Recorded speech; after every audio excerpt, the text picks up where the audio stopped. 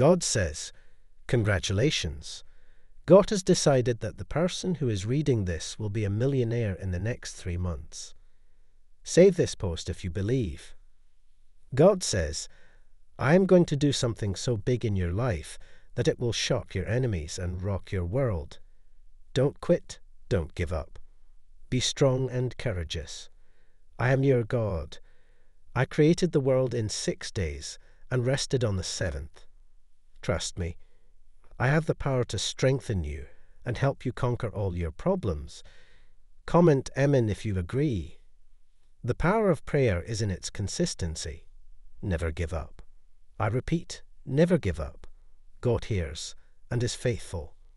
You will soon be presented with an opportunity that could change your entire life. Very soon, you will get everything you want.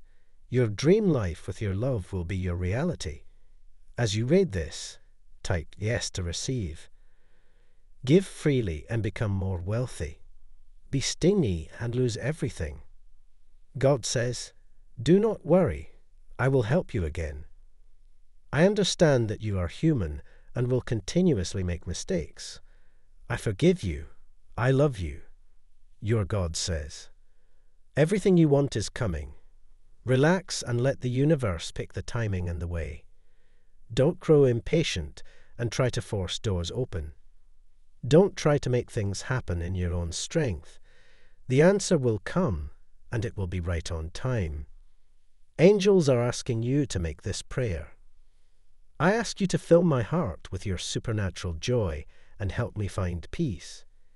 Happiness depends on circumstances and disappears when trials come. Only joy will help me approach troubles, trusting that you work all things together for good. Help me rejoice in your blessings daily and teach me to trust your promises and experience your goodness. The power of your joy is never ending for your children. I want to be glad in my heart and hold on to all the moments that bring happiness, knowing you are in control. No mountain can resist what you speak forth in faith. He who goes out weeping, carrying seed to sow, will return with songs of joy, carrying sheaves with him. The Lord will keep you from all evil. He will keep your life. The Lord will keep you going out and your coming in, from this time forth and forevermore. When Jesus spoke to the fig tree, it did not die immediately but died the next day. The word went working to the roots of that issue to destroy it. When you pray, your prayers are attacking that issue and gradually resolving it for you. So don't stop praying until your miracle manifests. Then you will call to me, you will come and pray to me, and I will answer you.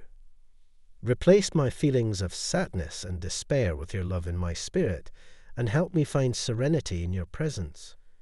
Suddenly it will work out for you. You are going to come out on top.